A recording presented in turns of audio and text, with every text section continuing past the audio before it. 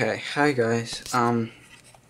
This is kind of a different video. I'm going to be showing you the new version of Ubuntu, which is a version of Linux if you didn't know. And actually, I'm just going to show you that it's a lot better than people think. Like, everyone's always going, oh, Linux never has any drivers or anything. Well, actually, because everyone said that for so long, like, Linux people went out and they made it so that it automatically finds literally like any driver you have. So when I first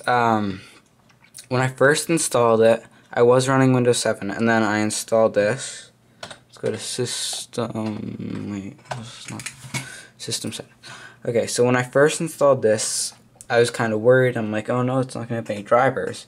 And I install it, and it's like, oh wow, it has all the drivers automatically.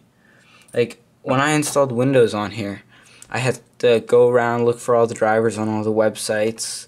It didn't get the graphics driver or anything. Look at this. It automatically found this driver when I turned it on. Like, on Windows, I had to go to NVIDIA's website and download the driver. Or actually, it came with a disk, but I don't have that.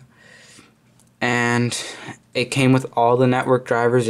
Like, before I'd even installed the system, it connected to the network so that it could download like updates and things. It's amazing. Windows doesn't do that. Also, it looks pretty cool. I mean, they made it kind of like a Mac.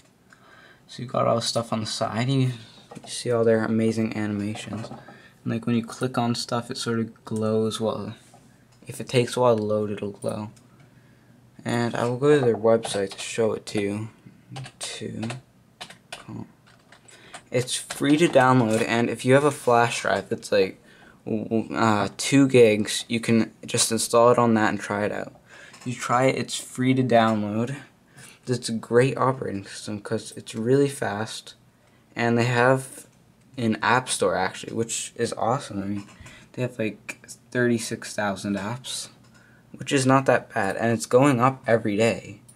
Yesterday, I think they had less. It's 33,000, sorry. I don't know how I read that as 36. But it's going up every day. It's ridiculous. And they have like a workspace switcher. Pretty cool. It's a really good operating system, and I mean, it has lots of programs, video editing programs. It's a lot better than people think it is, and it's free.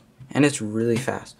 So you should check that out. Go to ubuntu.com, and if you go to their website, they'll give you these instructions on how to try it from a CD or a USB stick. You can just download it, and it's like 700 MB compared to Windows, which is like 4 gigs. You just download it and then run it off a flash drive or something. It's pretty awesome. So check that out, and I will have a new tutorial coming out soon, later today or tomorrow. So, yep, see you in that. Bye.